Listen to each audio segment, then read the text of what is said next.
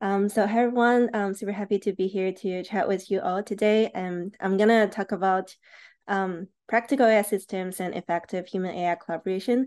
This is basically a big umbrella of what I'm interested in and also what my students have been working on. Kiro mentioned our collaboration on large model for clustering. I will also mention that briefly. I think BJ, the student, will also come and give another maybe more extensive talk just on that topic. Um, Throughout this talk, please feel free to just stop me at any moment if you have any questions or want to chat about anything. So let's get started and start by talking about what everyone is talking about these days, this general purpose AI systems. I think it's really hard to miss this big trend of everyone is trying to build general purpose models that can practically handle everything from maybe search to intelligent math tutors to data analysis support in Excel and a lot of other cases. Their global performance are pretty much amazing. For example, right now, they achieve probably better results on a lot of standard exams compared to me, like GRE or a lot of English exams. They're better. They're definitely doing better than me. But we as the users, we still care more about their local performance on our own use cases. So it doesn't really matter if the model can win like first place on biology Olympiad. If it suggests, for example, research papers that do not even exist during my literature review, then it's probably not useful for me at all. And eventually, we are always part of this use case. Whenever we interact with models, we submit a prompt. It's always up to us to do the verification of saying like, oh, is the model giving us something useful or is it even true? Can we use it for some of our actual purposes? So like large model being general purpose is super amazing. It basically means you can map it to any of the use cases that you care about. But at the same time, we face this big issue of like, how do we actually assess and tailor general purpose models for more specific use cases when they're collaborating with humans? How do we make sure all of these mapping actually are compatible with what we actually want? And like, how do we make sure these specific use cases are optimized and not just a general performance? So my group we try to build practical NLP systems that are compatible to human goals, and that generally links to two different questions that probably are a little bit obvious from the motivation part. First one is how do you actually map general purpose models to special purpose and make sure the model is still having a reasonably good performance on that special purpose that you're interested in.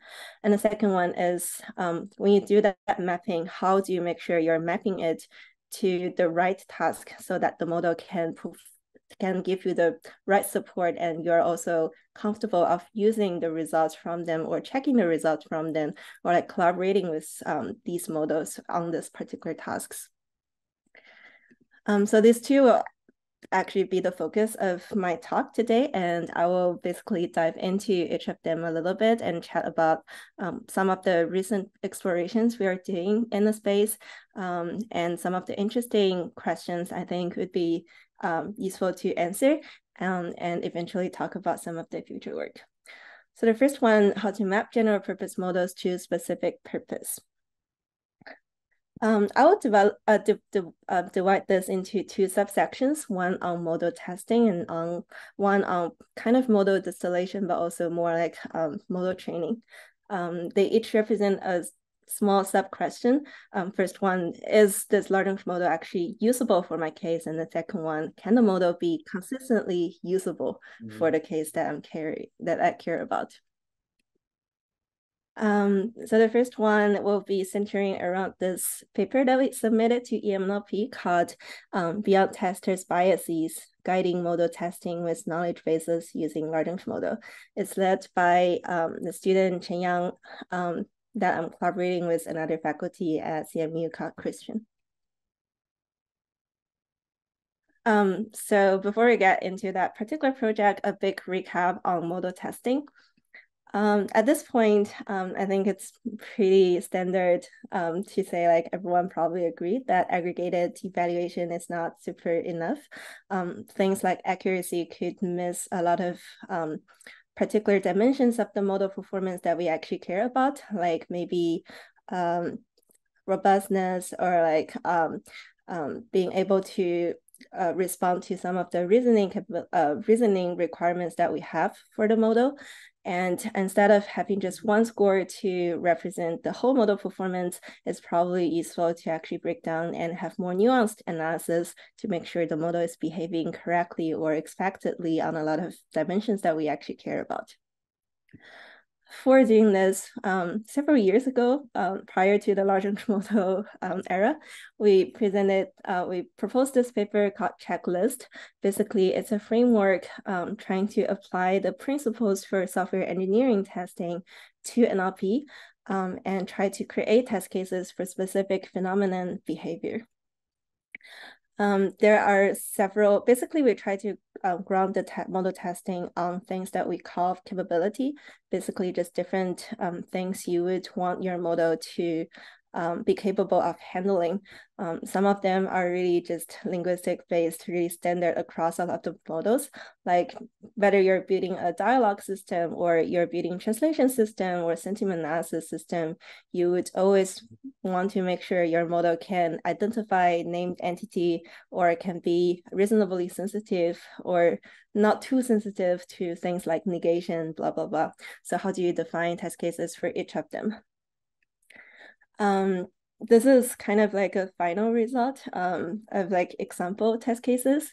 For example, if you want to test your model on whether it can handle some kind of hard negation, for example, negation of positive with some neutral stuff in the middle of the sentence, you can use either templates or some generators to get a list of examples that have the particular phenomenon that you would actually want to test. Like here, you will have a lot of examples in the form of, I wouldn't say, given that blah, like given that I'm from Brazil, that this food was extraordinary. It's basically just adding something in between to break the sentence structure, add some preposition to make it more complex so the model maybe won't be able to handle this. You can define tons of test cases for all of the different capabilities that you want to test about. Even just for negation, you can have really simple negations like just not, or like not neutral is maybe still neutral. And I thought something was positive, it's actually not positive. And if you summarize everything, you basically expand a single accuracy that you usually would just rely on into a table of accuracy that has like the columns being all of the different capabilities that you have tested the model on, and the columns, the rows being all of the capabilities, and the columns being all of the different ways you have tested them on. And then with the failure rate, you can have a more sophisticated and fine-grained idea of where your model is failing more compared to some other places. So Checklist handles fine-grained testing on model behaviors that users actually care about using these capabilities or model behaviors or concepts that we want to test about. This whole concept-based testing becomes more important when everyone right now is building their own NLP models just with prompting. But where do these requirements come from? In Checklist, the way we try to guide people was just say like all of the models have some grounding linguistic capabilities that maybe you should test first on. But in this world where tons of prompts are produced every day, each person has a very specific requirement of what they want their prompted NLP model to handle. And it's not just as simple as, oh, I want negation to work, I want this to work. It's really much more task specific than that. How do we really help people to get to that point that they can collect all of the requirements that they think are important for their cases? So let's walk through a little bit of like what people would do in real life if they just try to test models on their own. If we have a space of model behavior and say, I'm a requester or like I'm a tester trying to see if my model can handle detection of online toxicity. I can first think of some requirements or some types of toxicity that I want my model to be able to capture. Maybe I covered hate speech and I covered discrimination, and I created some of the test cases and quickly realized, oh, there are discrimination towards specific groups, maybe LGBTQ group or like religious people and the religious people. Some people are more vulnerable than others and are more easily attacked, maybe Muslim or Christian people. So this is a really valid path to capture a lot of model behavior, and this is what a lot of people will do. It's kind of driven by people's own domain knowledge and also what they have observed in their existing test case. Basically, if you observe something is likely to be wrong, you try to dive deeper. But what happens here is eventually you will end up with some like local explorations. Here you will cover a distinct space of maybe small space of hate speech, but then all of the other explorations that you've been doing will just be around discrimination, which is a little bit maybe too local if we see the whole space of like what we could have covered. In this particular case, we would have missed things like misinformation, which is also counted as toxicity. And also harassment is a big thing that we probably didn't get to test just because we weren't able to think of it at the first place. And then we never really see test cases that would lead us to that. So we really want to have more comprehensive testing, but it's not something humans or practitioners will be able to arrive at on their own. So how do we move from local exploitation towards more global exploration? Checklist and all of these model testing process have borrowed something from software engineering, like unit testing, a lot of different testing methods, and we end up at this local exploitation space. And in order to get this more global or more general exploration, there's something else we have to borrow also from software engineering, and it's called V-model. It's a very standard and traditional model in software engineering that basically tries to make sure that each test can be traced back to a requirement and all requirements are tested. The most important part is really the requirement analysis or elicitation, helping software engineers to realize as they're building their software, what are the things that they really want their software to be doing. So that is kind of called requirement analysis. And basically, this is what we want to migrate into NLP model testing. And for that, we built a system called Weaver, trying to support users' requirement elicitation for guiding model testing by providing some comprehensive knowledge beyond individual testers' biases. So this is a general workflow. So basically, the human will start with some seeding concept. For this, it probably will just be whatever task you're trying to perform, like maybe online toxicity. And with this seeding concept, we basically want to collect a lot of existing other concepts that are really relevant and will be useful for testing. And the way we do this is try to collect a knowledge base from large language model. The intuition behind this is large language model have parametric knowledge for various domains, tasks, and topics. They can help guide users. And it is important to extract the knowledge really comprehensively. And to get that, we really want to use some more like traditional method of building the knowledge base to make sure like you do not just say, oh, what is useful for online toxicity, which will also, the model will give you some kind of bias to result. So the way we do it is we try to curate large language model for topics or concepts relevant to testing using some concept net relations. Basically, we paraphrase a lot of relations in the concept net definition into natural language that can be used to prompt the model. Like, for example, we can say list some ways to do online toxicity, and then the model would say, oh, harassment, cyberbullying. And we do this for multiple different kind of relations, we will get a lot of different things that would be relevant to our central seed concept in different ways. Like manner of we covered, and there's also type of online toxicity like hate speech, racism, spreading misinformation. And there's also the secondary level of, for example, hate speech down to disabled people, immigrants, or religions.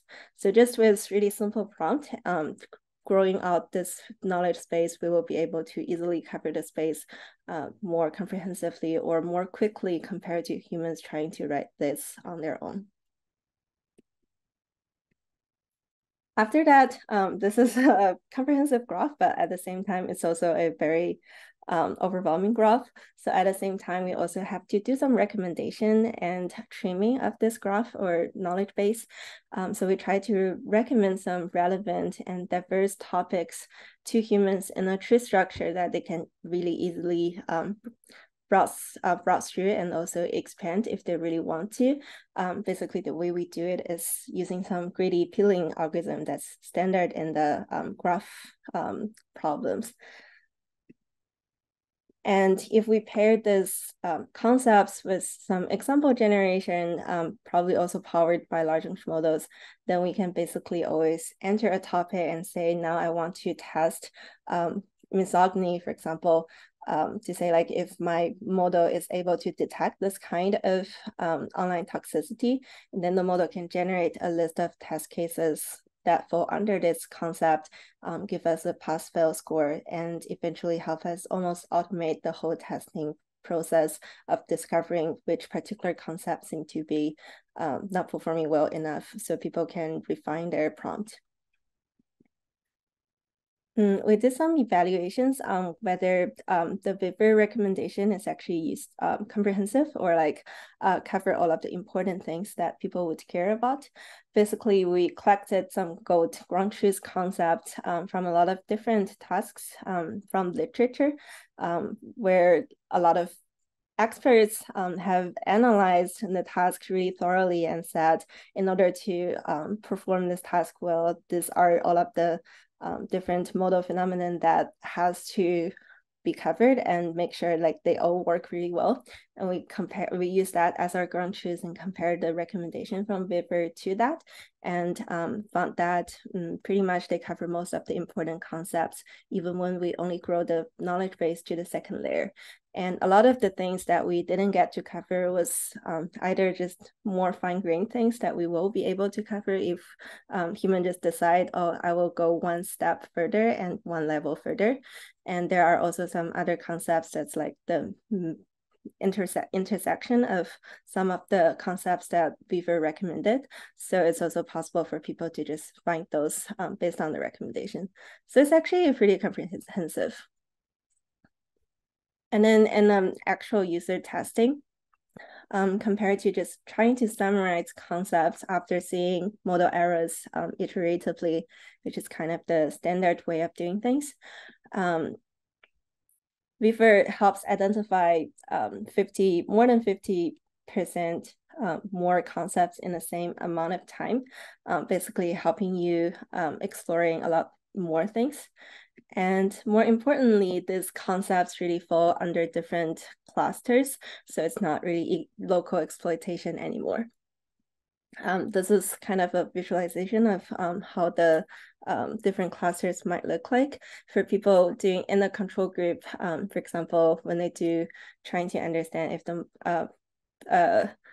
the model can detect sentences or documents relevant to climate change, they usually just have a lot of exploration on effects on humans or animals or sea animals, versus for people in Beaver, they cover many more things. Let's spread it out. And as a result of this exploration, they were also very easily covering or identifying much more failure cases. So it's very good for model debugging and also for determining whether the model will actually be useful if we decide to deploy it into the wild.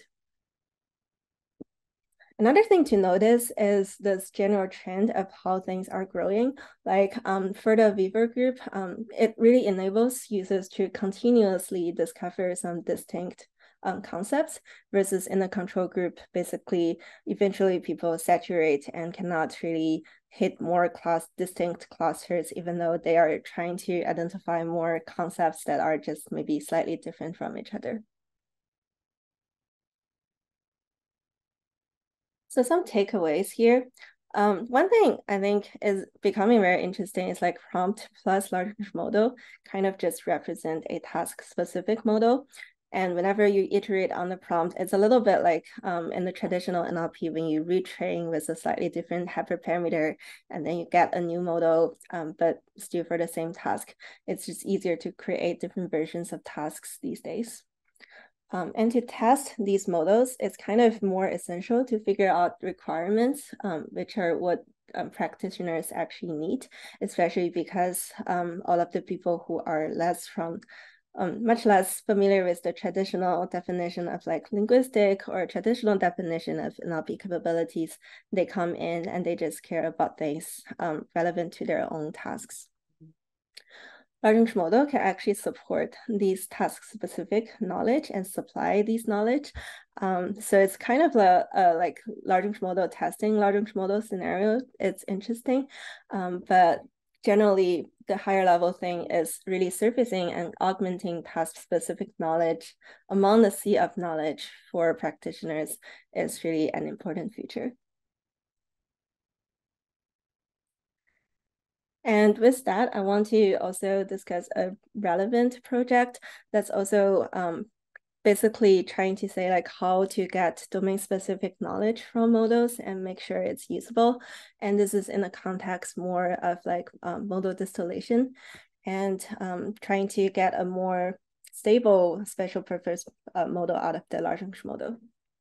And this is something we submitted to EMNLP 2023 demo track, and we will be releasing the paper and the code probably next Monday, so stay tuned.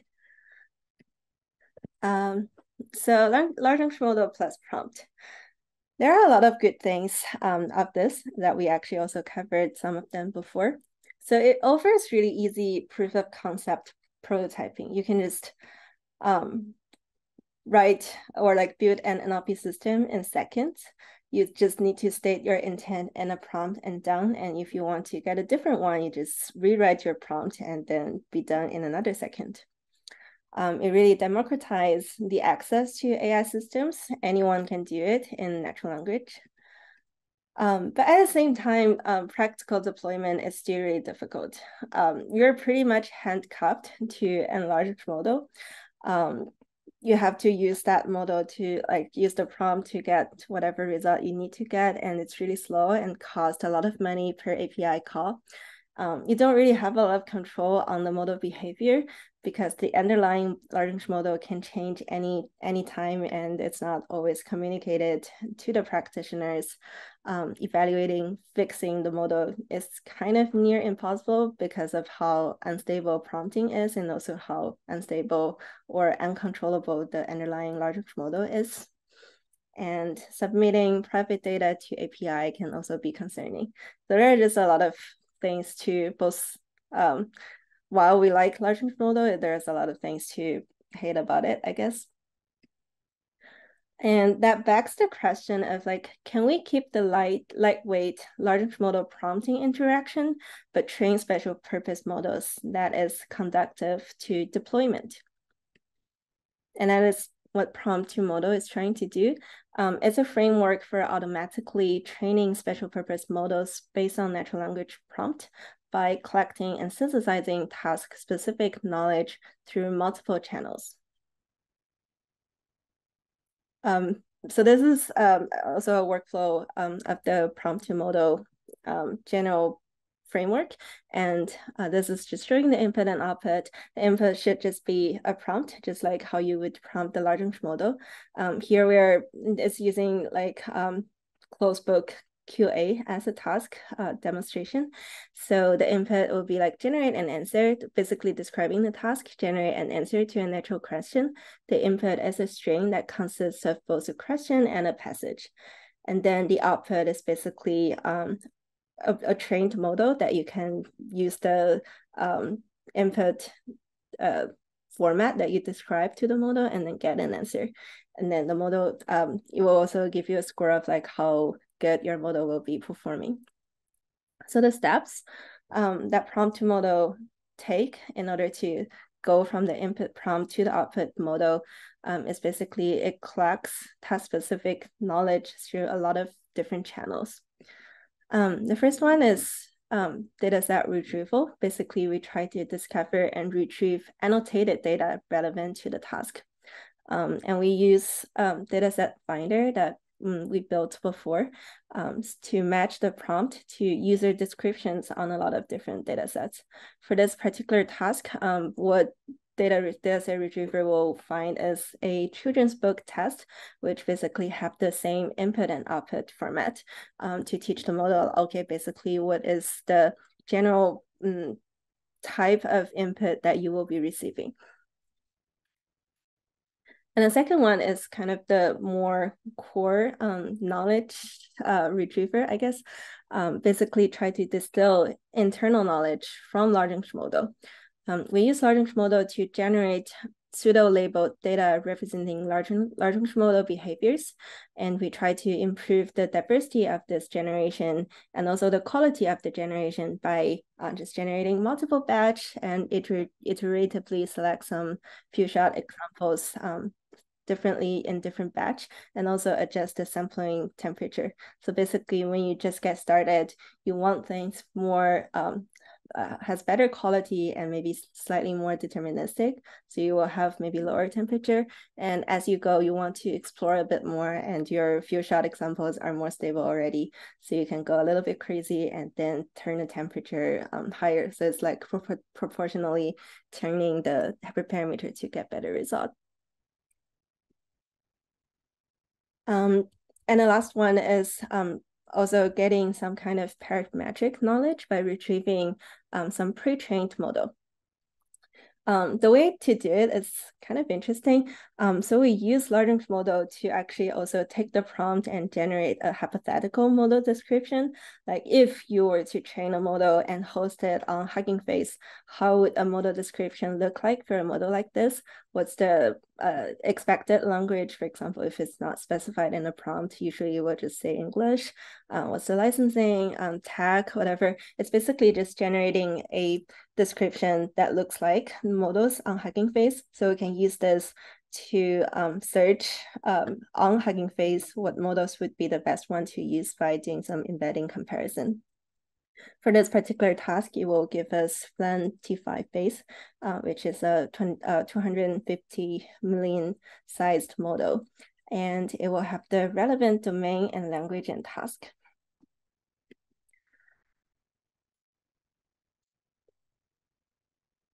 And the way we use this knowledge is basically the retrieved and also the generated data will be used together to fine-tune the retrieved language model, and also a subset of the data will be used for validation to see like which model, if we train multiple versions of the model, which ones would be the best to select and actually deploy.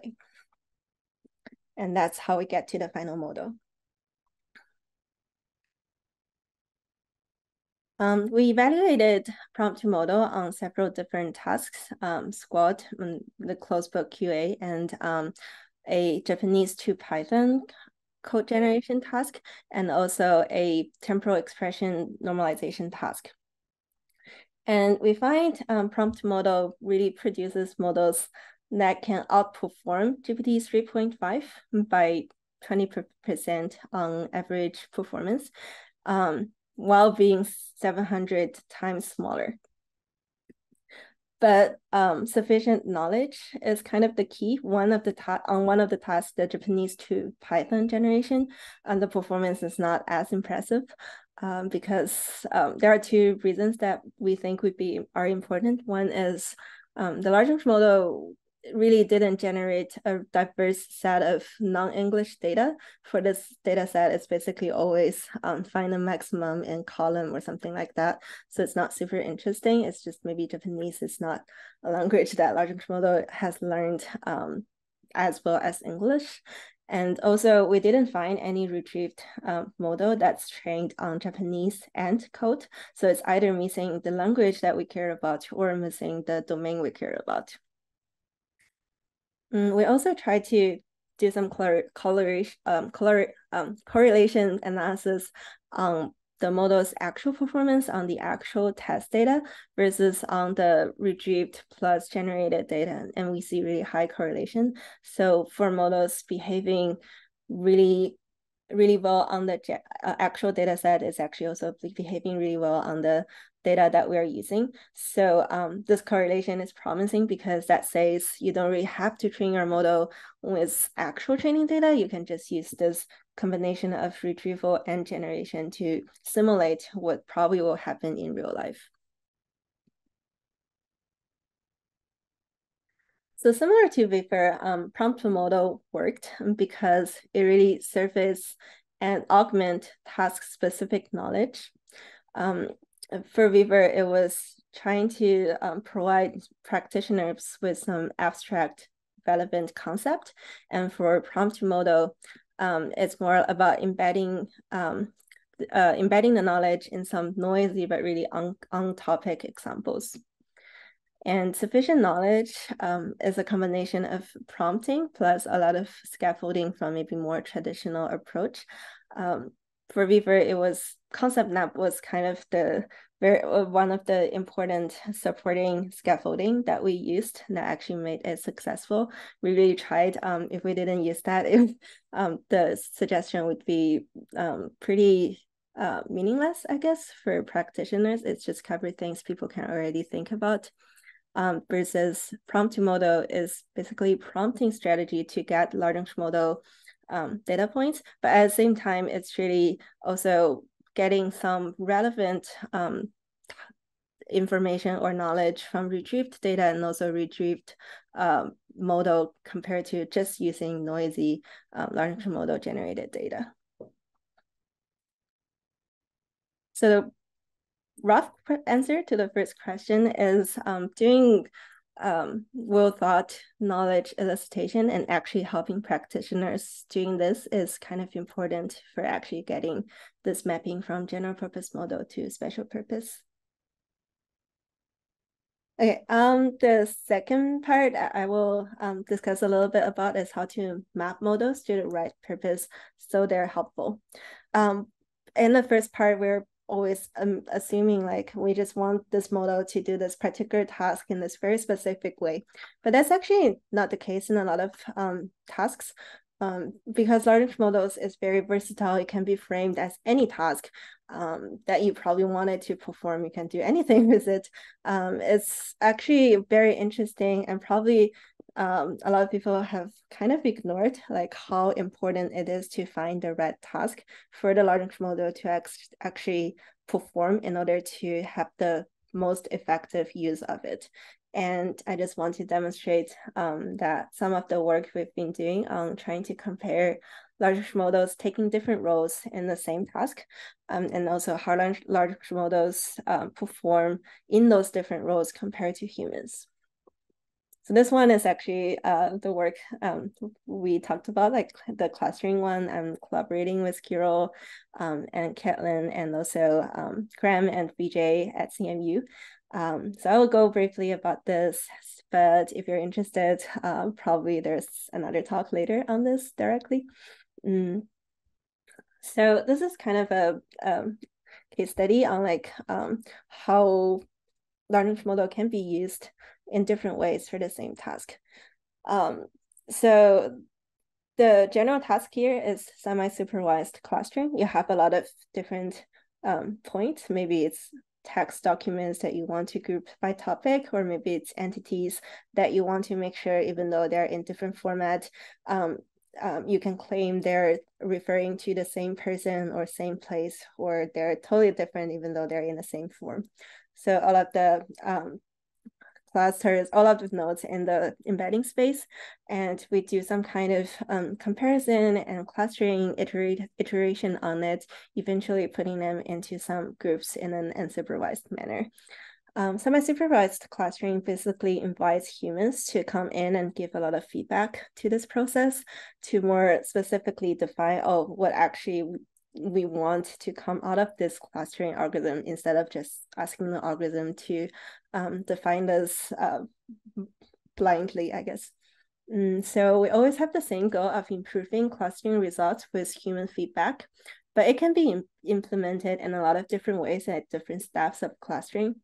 Even before any of the clustering exists, we can already improve what input feature we want to use in order to do that cluster. Humans can define that. And during clustering, you can always have humans to do pairwise constraint to say, oh, these two documents, they have to be together, they cannot be together. And after clustering, you can also do post correction to say, oh, it's generally correct, but for this one point, I want to move it to another cluster.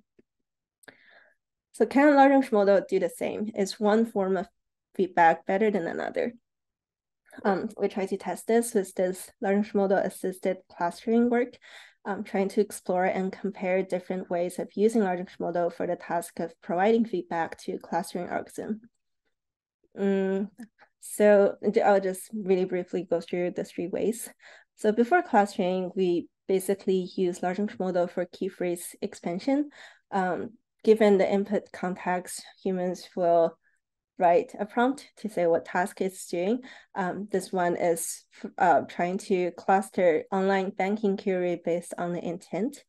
And then large language model will try to generate some task-specific key phrases for this, basically the intent. And then we concatenate the embedding for clustering.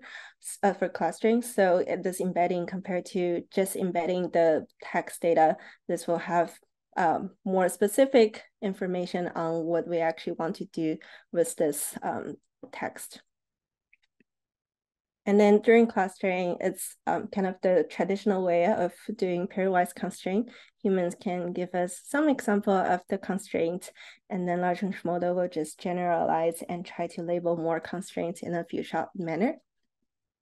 And then after clustering, for the points that are really low confidence, large language model can be used for post correction, basically find those cases based on probability, and then re-ask large language model to say, oh, is it closer to this other cluster, the representative examples in this other cluster? If yes, maybe we will do a final reassignment. So some of the results based on our evaluation on 2 entity canonicalization task and 3 task clustering task. Key phrase expansion before clustering is very efficient. Large language model can locate and expand useful context pretty much everywhere. Pairwise constraint, if you have a lot of them and all of them are kind of really useful or like high quality, it will also be very helpful. It can achieve, for example, for the Twitter data set, the pairwise constraint accuracy is like 98%. And then basically we achieve state of the art. But for this banking statement intent clustering, pairwise constraint didn't do as well. And so the overall performance was also lower. Post correction, as can be expected, it caused some minor oscillation just around its performance without any correction, just because it's a final step and it's also a really local step. It's always only post-correcting 1% of the data, or like up to 10% of the data. And the change is always really final decision. There's no wiggling room for this. So it's either you make it correct or make it incorrect. So there's always an uncertainty of how well it will do.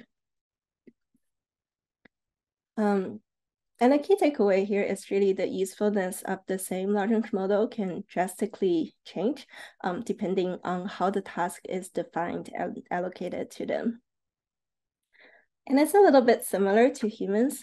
Task delegation and human expertise really should match in order for the humans to actually achieve good performance. And in a lot of cases right now, we're trying to say, oh, large language model will be part of our future, and they will be collaborating with us or taking some of the work that we are doing.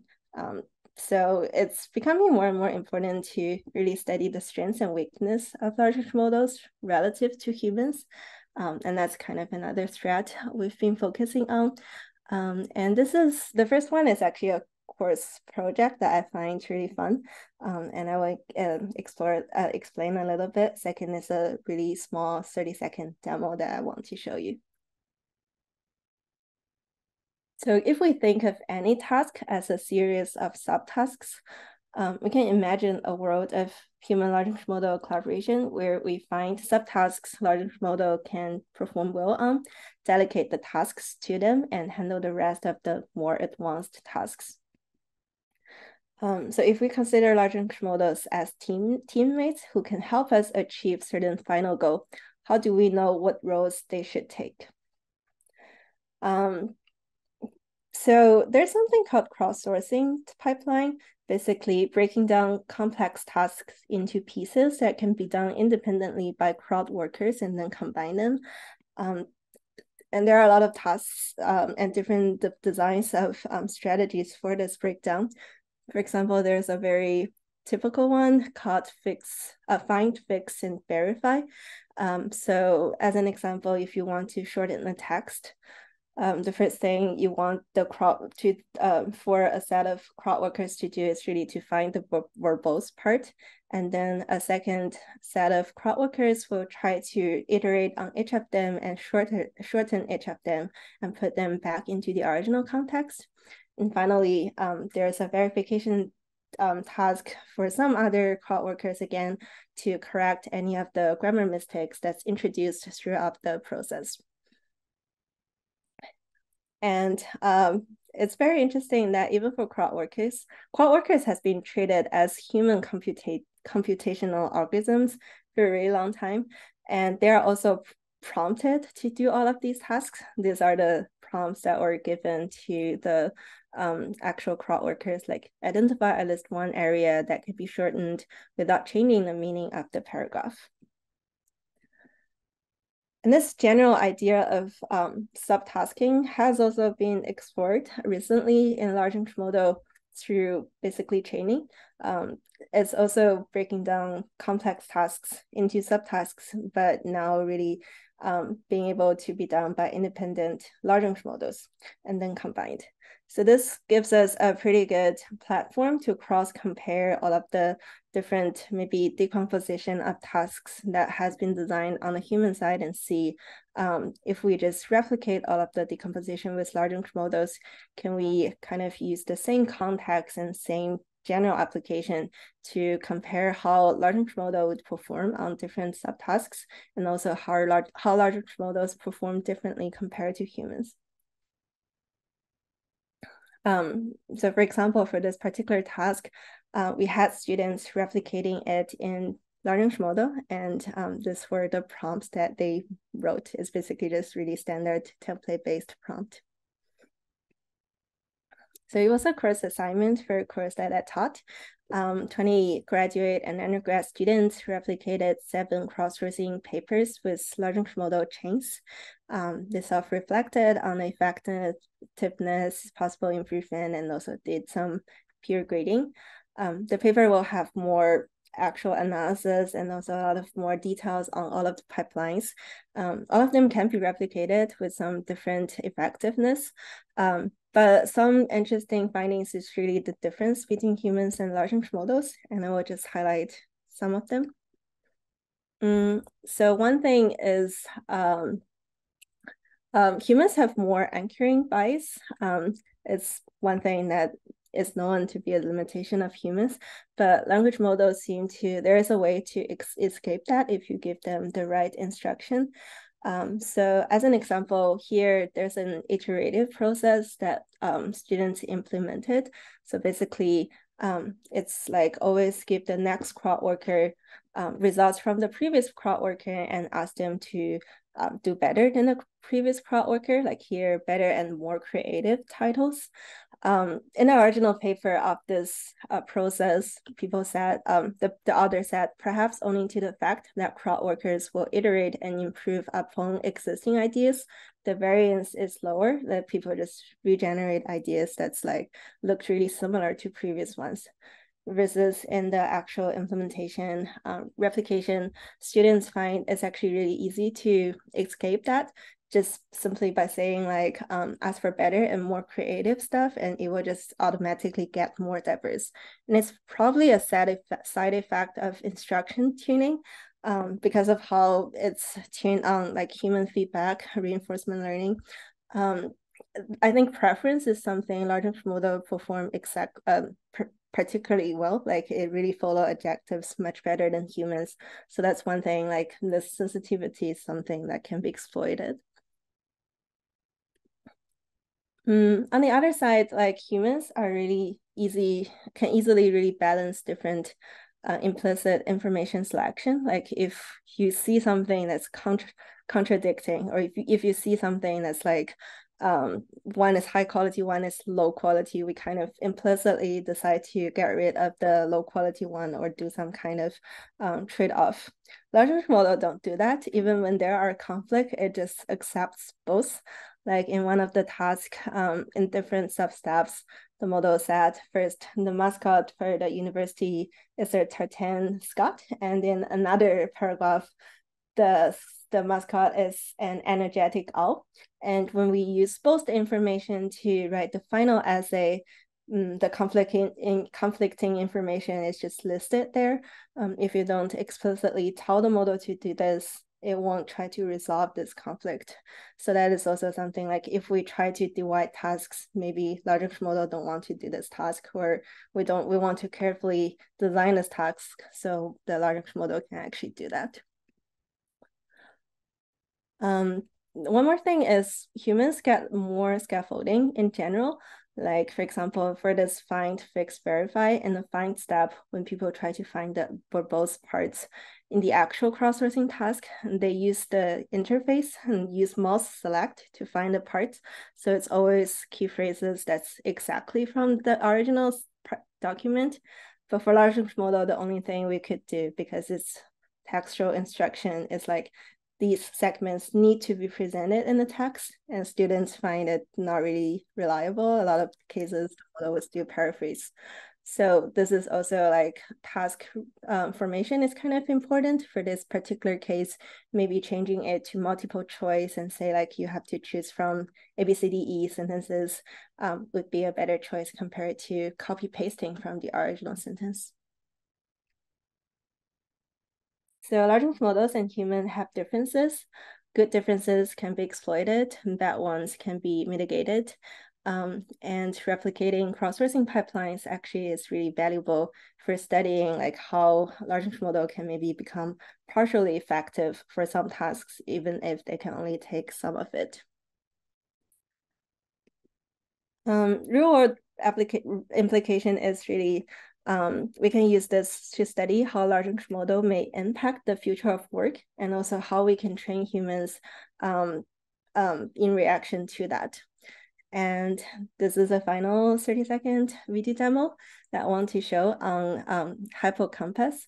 It's a tool that we're developing pretty much at the, it's kind of at the end of the stage for training students to do debugging.